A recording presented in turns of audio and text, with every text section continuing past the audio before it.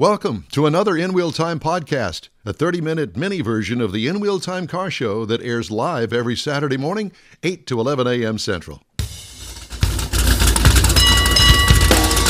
From the Sugar Shack Studios in Texas, USA, it is the In Wheel Time Car Talk Show. Coming up, we announce the very special car that we'll have in the In Wheel Time booth at Autorama this year with the owner of said car, Mr. Jim Tilley. We'll also have the upcoming events calendar. Mr. Mars reviews the redesigned Jeep Compass. And later, a special segment with standout stories. That's good. Did you write that? Did you read that before you read it? I did. I wrote it. But I just wanted to... It didn't flow.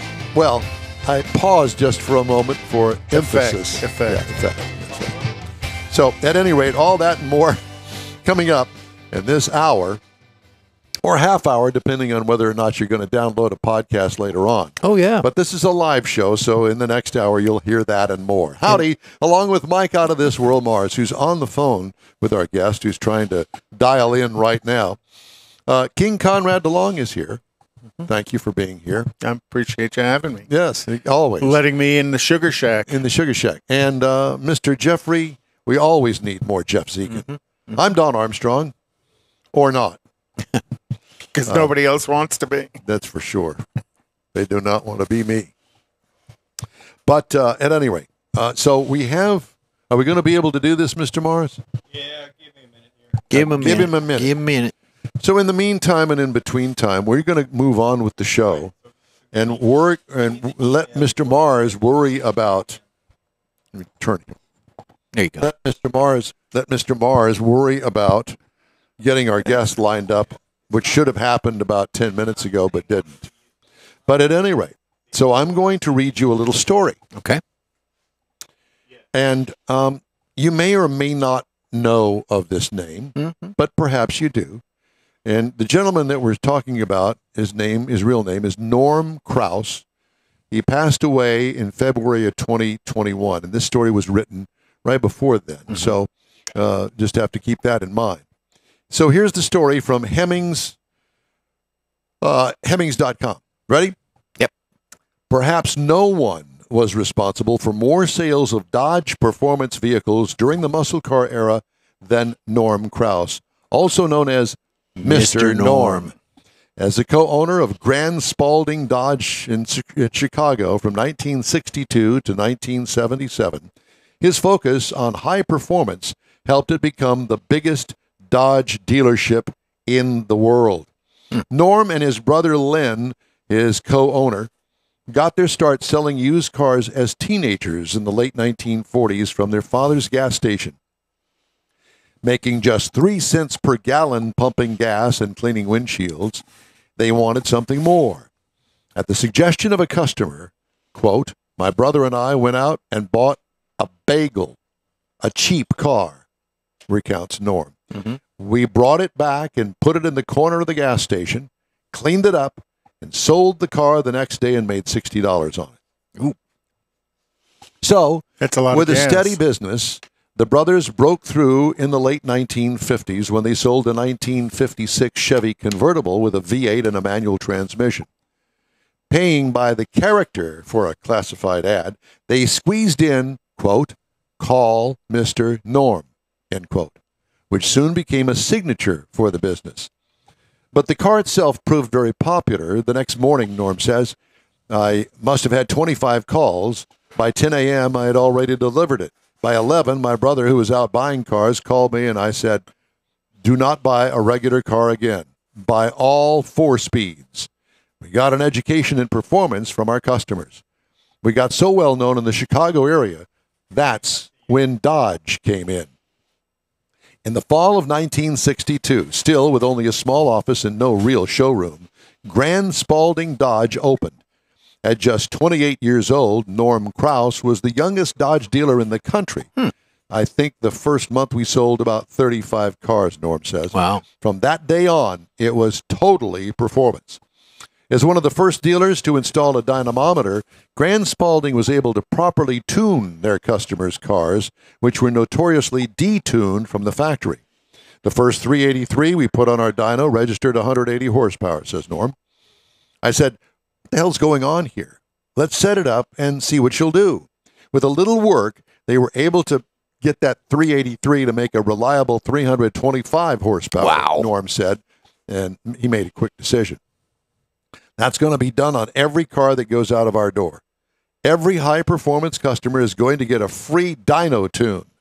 When we sold a high-performance car, we had the car dynoed right in front of the customer. That's cool. When a minor sponsorship one weekend turned into 5 sales by Wednesday, on Thursday, Norm was ready to go racing.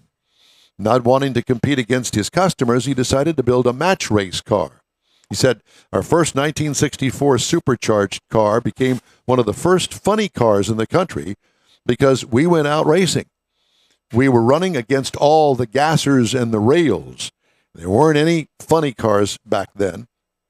The 1965 X-Factory lightweight car allowed them to run well into the 8s when the competition was in the 9s, Wow. putting Mr. Norm on the map nationwide. So with their booming performance business, Grand Spalding was selling cars and parts all over the country. People from as far away as Alaska came to buy Mopars. Such was Norm's influence. He could single-handedly get Chrysler to produce a new model. When Chrysler said that a big block Dart was impossible, Norm had his top mechanic stuff a 383 into one, and he drove it to the Detroit area to prove it could be done. Thus was born the Dart GTS. The following year, he asked Chrysler to build him a 440 Dart.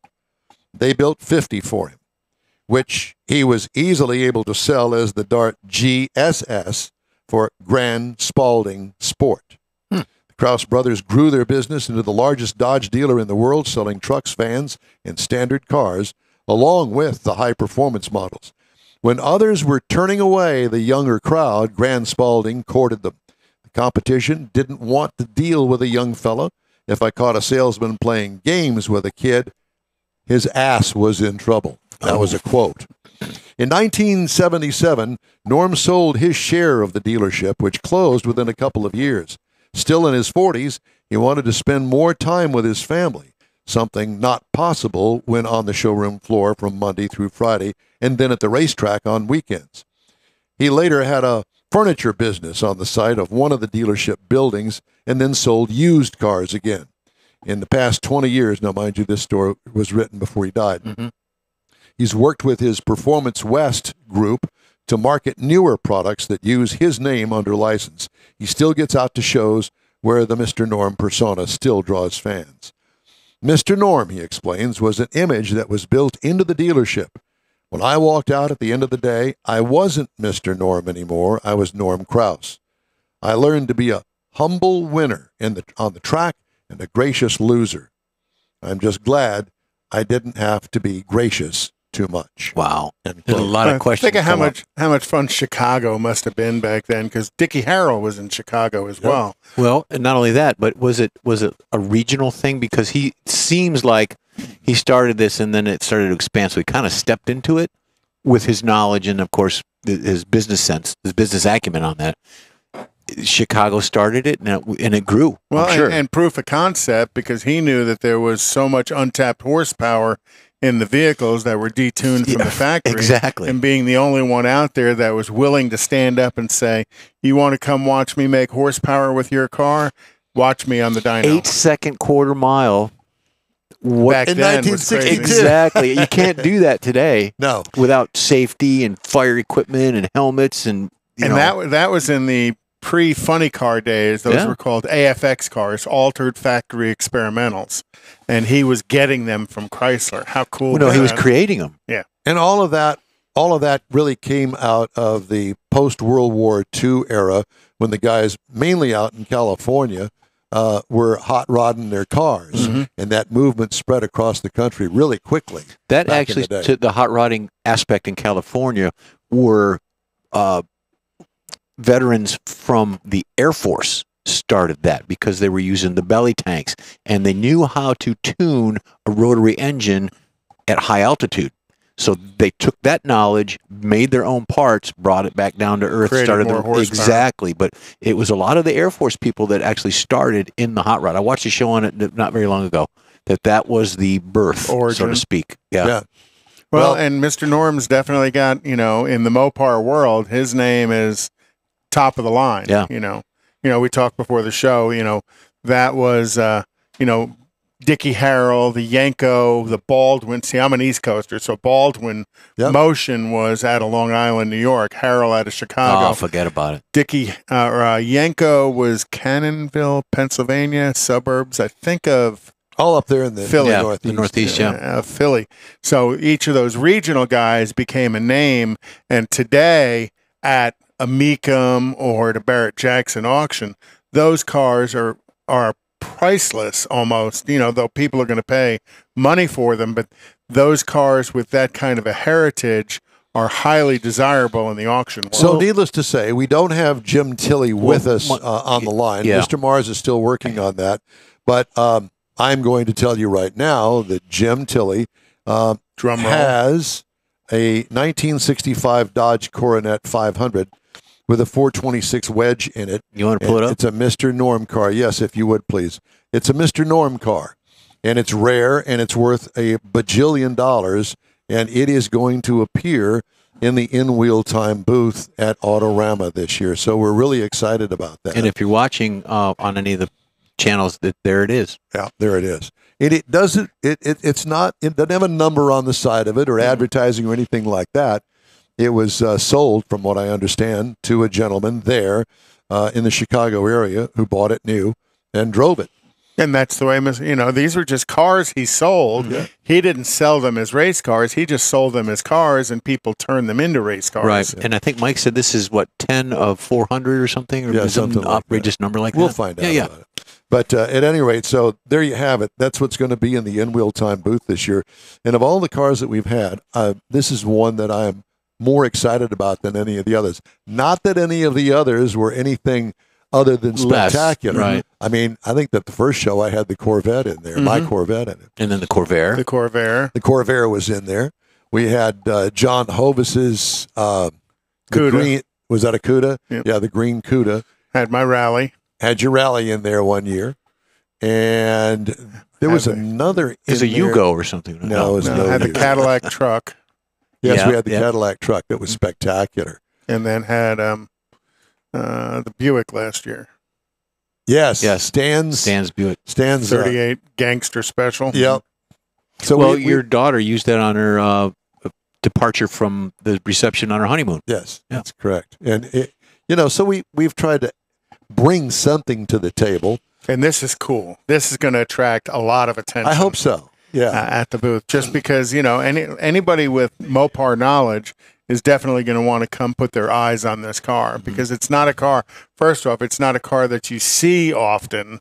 A true Mr. Norm's car. I've And never then- seen one that I know of. Well, yeah, just and- pictures. And from what I understand, once we can get the interview on, there's a great backstory to this specific car that's kind of exciting as well. And, that'll make it even more interesting to people. I think so too. I don't know what the issue is over there. Well, I think could be weather related stuff, something. Yeah, I think we can get the video. I don't think we can get the audio. I think that's what he's struggling with, is getting the well, audio. whatever the case may be. Okay. But there's the car. Yep. Are we showing more I pictures can- of the car? I can do it Let's again. go through the car again, because it's a real pretty blue, and we're going to have a black curtain behind it, and it's going to be really cool to have that I car. notice there's different wheels on it too. Those are the Keystone Classics Yeah. versus the Krieger style. Yeah. That's a nice interior. Look at that. I know. That's a big one. That's Yeah. the kind that when you're stopping fast, you put your arm out on the passenger to hold them. To hold them back. Awesome. That's right. And look, it's an automatic. Oh, yeah. How about that? I wonder if that's the tack in the top of the dash. Or and the top clock of in the bottom by the yeah. shifter. We'll run through them again. At any rate, That's pretty. But it's a 426 wedge. It's not a 426 Hemi. and the difference is It doesn't have the spark plug between the valves, the hemispherical heads. Yeah. A wedge evolved as the 413 and the 426. It's a regular side-by-side valves with a spark So plug. they didn't make a 318 underneath it. wedge. Well, I think 318 would, or if not 318, but 383 would be 383. considered a wedge motor as well. Yeah. Well, I was pretty excited about it. Mars and I had been talking about it, and we'd ask somebody else, and they didn't want to. They didn't want to loan out their car, and then that's fine. I perfectly understand that. And then Mars says, I've got this friend of mine that I've known for a long time. Let me call him. I said, call him, see. Because I said, that'd be really cool if we could get that. And the guy agreed. So he's going to bring it over. And this is actually going to be entered in Autorama. Yes, it's going to be entered in competition. Well, it was all of them are. I mean, all the ones that have been in the booth in the past have been entered. No, mine was never entered. Okay. No, Mine none of was the only one that was entered was the truck that we had a couple of years ago. And he won his class. No, he's second place. Second place. Well, it's still an award. It is. And listen, if you win an award at Autorama, that's something. Mm-hmm. I never won an award at Autorama when I was showing back in the day. Mm-hmm. And I was okay with it because I got to show my car. At Autorama. At Autorama. Well, it's just the talking point of I was in Autorama. Well, there's and that. then the other talking point is I was in Autorama and won. So there's two. Most definitely. And then the third is I was in Autorama and won and was in the in-wheel time booth. Yeah. That's even more rare. Yeah. Yeah. That's true. It's like getting a hot dog at the hot dog stand on Thanksgiving Day when there are no hot dogs available. None of the food booths are open on Thanksgiving. I guess turkey dogs. I assume that they think that everybody has eaten Thanksgiving dinner by the time that they're going to be there. I made the mistake because I was all ready for a hot dog one Thanksgiving a couple of years ago. Well, that's your tradition. When you do that, you get your coney dog or whatever. You've always said that. But not that Thanksgiving Day. Nothing was open. No food booths were open. Well, the other cool thing is a number of the people that work for Autorama, they volunteer in the morning to do the in the morning to do the food giveaway. Well, Larry does. Larry. Yeah. So at any rate, I thought that was pretty cool, and we're really excited about it. Sorry we couldn't talk to Jim, but that's just the way that it is sometimes. It's always this way, kind of, sort of, many times. Mm-hmm. Yeah. At any rate, coming up later on in our show, we're going to have an interview with Jason Feldman, whose dad, Stephen Wolf, makes the general manager role over there at Helfman Chrysler Dodge Jeep Ram over on the Katy Freeway. There was a story that ran across on Automotive News a couple weeks ago about Houston. The headline is Houston dealership police take on fraud, and they'd been ripped off for $300,000 each year to customer ID fraud. Oh gosh, yeah. So you can just imagine what that's about, and the tricks that people use to go in and basically steal a car. With fake identity fraud. Basically identity fraud. And the dealership doesn't know because they've got all the stuff there. Well, that ain't happening no more. Well, they've got what they think they need, but it's not legit. Right. Yeah. So that's pretty ugly. Hey, if you'd like to get in touch with us, shoot us an email. Our address here is info@inwheeltime.com. I know that you have don't over forget there, to subscribe. Conrad. Yeah, huh? Subscribe to our feed. Or we'll come get you. Yeah, we'll To Facebook or YouTube, either one of them. Or our website. The podcasts. Or our website. Or time now for the events calendar, Conrad. And today, not so much. Yeah. The events calendar it's raining and a lot of people canceled. But, there's always other stuff going on. I'm wondering, and I didn't call Bill to find out, if they're doing the downtown Bastrop 17th Annual Heroes and Hot Rods Veterans Day weekend. I would imagine so, because that's a pretty big event over there. They'll have... and right now, it's not raining. Yeah. There's only a 30% chance of rain today. But it's still ugly. And it is very ugly. Last I heard, he had 300 registered, 400 openings, but it was filling up. So, 400 car show is pretty cool. So other things going on. Again, we just talked about at the George R. Brown Convention Center Thanksgiving weekend is Autorama World of Wheels and the Cavalcade of Customs. We'll be there doing the show live from 8 to noon, a 4-hour broadcast on Saturday. So come on out and say hi and enjoy the Mr. Norm's car. The Mr. Norm's car and Autorama in general. Yeah, Autorama in general. And then, other stuff going on. The 4th annual Memorial Benefits Taps and Turbos cars at No Label Brewing in Katy. Today? Well, they were supposed to be, but yeah. Listen, weather if I'm a permitting. car everything guy, in I ain't town- taking my car You think out. everything in town canceled? Pretty much, A lot yes. of, the site I Even watch. football games were canceled last night. Yeah. Monday's going to be a complete washout from what the weatherman says, if you believe the weatherman. There's some kind of little big L floating around out there, and we're all going to, I think Locust is coming, all kinds of stuff. Lucas, yeah, that's it. The 7 plagues. Yeah. But the big thing is put on your calendar Autorama, Yep. which is in a couple of weeks. Thanksgiving weekend, Thursday, Friday, Saturday, Sunday.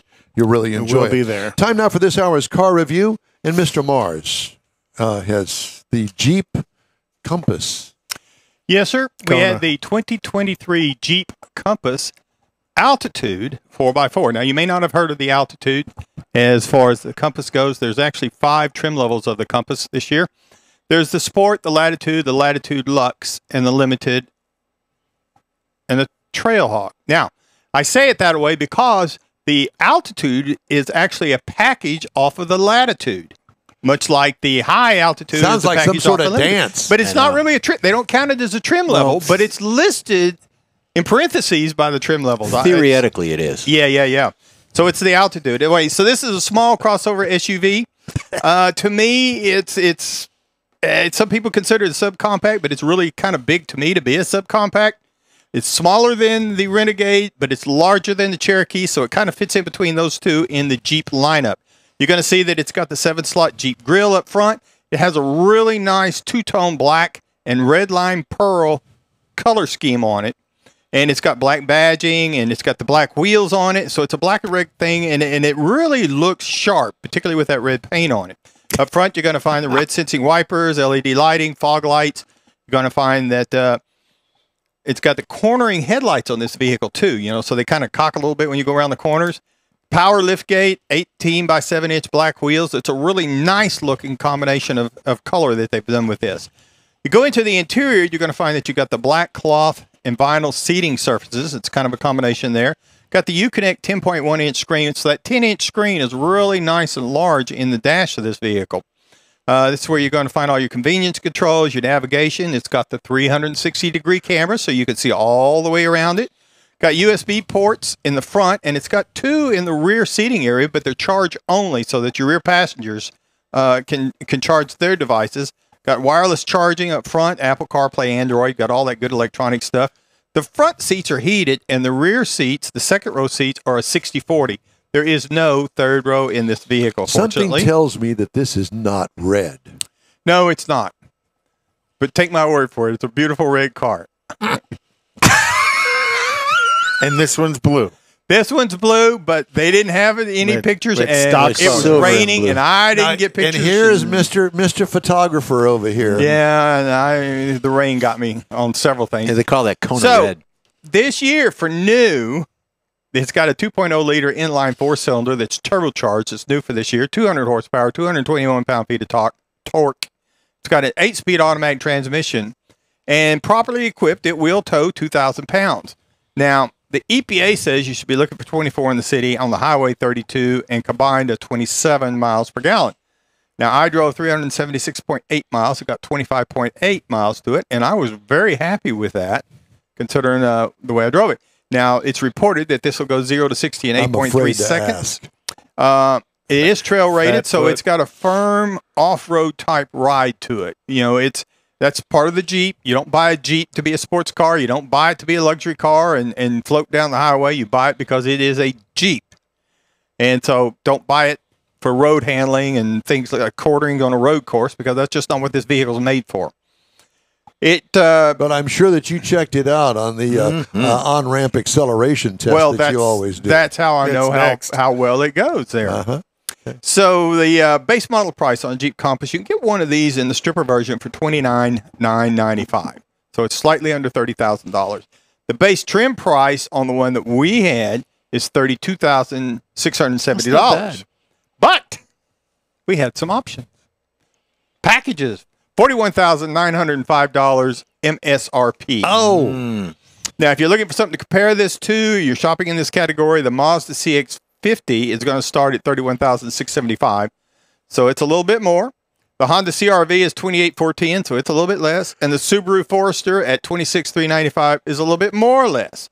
But they're all right there in that category, so it kind of depends on if you want something that's more geared towards possibly going off-road, or if you want something that's a little more for the highway or in-town driving. But they're in that same class. I personally think the Compass is a little bit bigger than the other ones.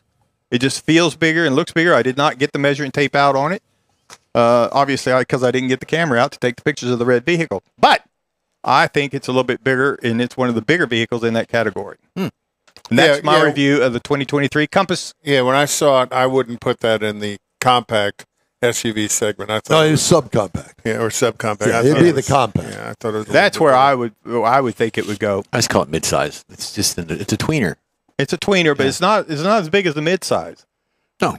And when people shop for size vehicles, you can put whatever label you want on it. I like that one, and that's right. what they buy. I'll take the I don't red know one. Anybody, none of my kids or anybody else that's ever said, I'm going to go find me a compact SUV. Yeah. No. I never have either. They go out there and they say, I like this one. And you know, what people buy on emotion. And when they have these press junkets that we used to go on all the time, they always tout about the fact that best in class, yes, in cargo area.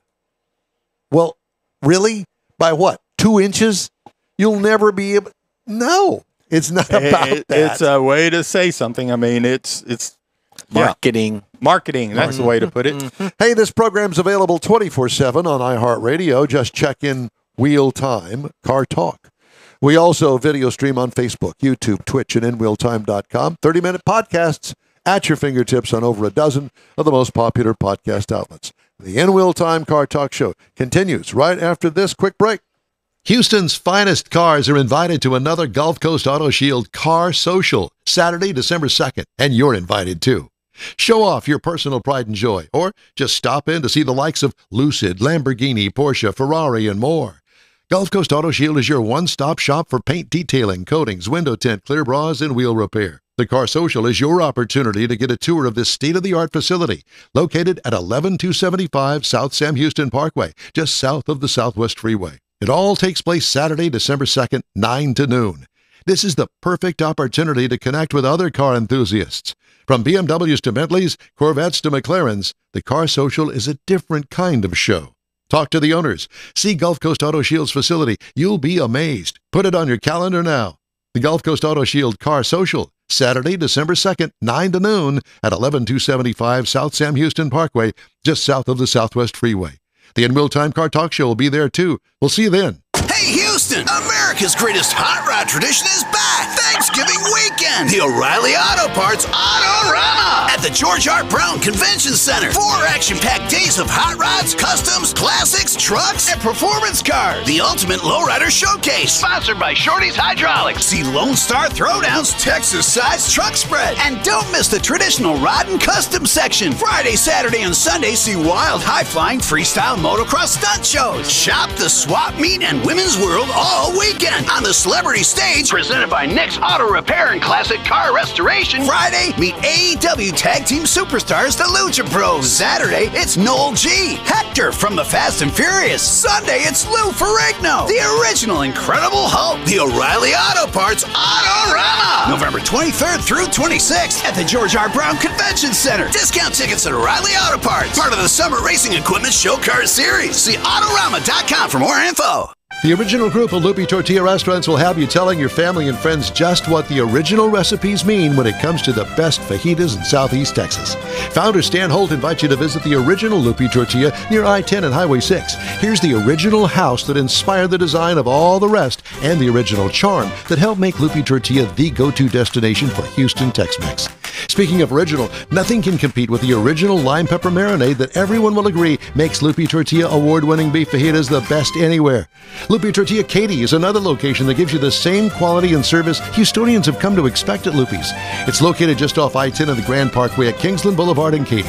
Find yourself in Aggieland? Head to the Lupe Tortilla in College Station, located just around the corner from Kyle Field. It's a great place to enjoy those famous frozen margaritas before or after the game. Headed east to Louisiana, stop in at the Lupe Tortilla in Beaumont. It too's on I-10. You can't miss it. The original group of Lupe Tortilla restaurants invite you in for the best Tex-Mex anywhere. That's it for this podcast episode of the In Wheel Time Car Show. I'm Don Armstrong, inviting you to join us for our live show every Saturday morning, 8 to 11 a.m. Central on Facebook, YouTube, Twitch, and our InWheelTime.com website. Podcasts are available on Apple Podcasts.